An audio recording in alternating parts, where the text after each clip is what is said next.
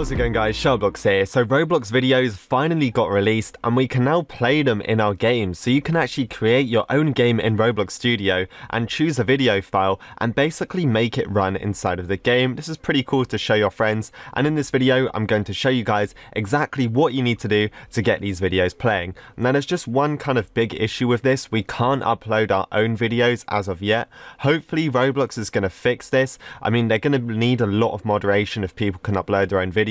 I don't know about copyright issues and that sort of thing, but there are already some free video models on the Create tab. So I'm just on my Roblox homepage, but let's go over to the Create tab. From here, we just need to click on Library. Then we need to go into Video, and this is going to show you guys all of the videos that you can currently get. So some of them are made by Roblox, some of them are made by other people. Currently, there's a glitch where it only shows the Roblox ones. So to fix that, all you have to do is go on Recently Updated, and it will show them by the other people as well. So it looks like there's quite a few. Some of them are pretty cool. We've got like bricks, news station. I think what we're going to do in this video, we're going to take a few, we're going to watch them inside of games. I'm really curious to see what some of these videos look like. Some of them would be perfect for horror games, like these TV static errors and those glitches and that sort of thing.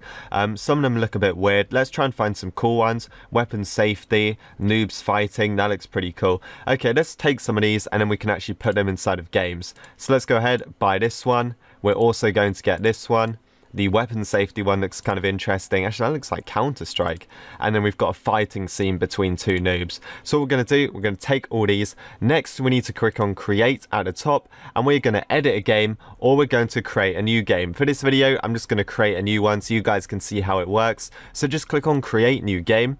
And then all you want to do is select base plate, scroll down, click on create game. It's going to create it for you. It's going to call it whatever your Roblox username and then place and then number, obviously. We're just going to click on edit. We're going to click on open, and let's go and see what these videos look like. So it might look something like this. All we have to do to set this up is just choose a part, which is a brick. So make sure you've got block selected. And then we just need to click on the scale tool, and we're just going to resize it. Now, I'd probably resize it so it's like the same like size as like a monitor or a cinema screen or whatever you want to create, really. You don't have to change the color, but I'm just going to set it to black just so it looks like a TV screen, that sort of thing. Next, we need to click on our toolbox. We need to go into our inventory, and we need to look for My Videos. These will be the videos that you recently purchased. Now, if you didn't purchase any, you can actually get one from the toolbox section. Keep in mind they're all free, so you know, I said purchased, but they don't actually cost anything. But I wish to select the ones which I purchased, so I'm going to go on My Videos right here, and all we really do is literally just drag and drop. You literally drag it like this and then drop it onto your TV. So let's test one to start off with. I'm kind of curious to see what this bunny scarf thing is, so we're just going to drag and drop this on.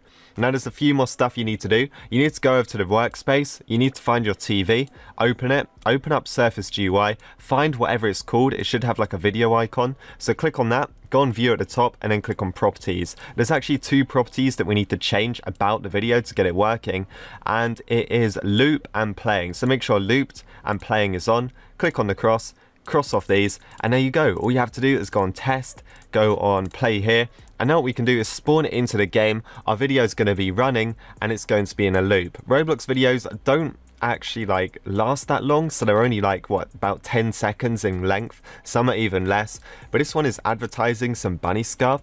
Is this a Roblox item? Did Roblox upload this, or is it UGC? I don't know, but as we can see, it's really cool. The quality of it looks really nice. It's really cool to finally get these in our games, and I would definitely recommend you guys actually installing them into your games and actually just testing them out.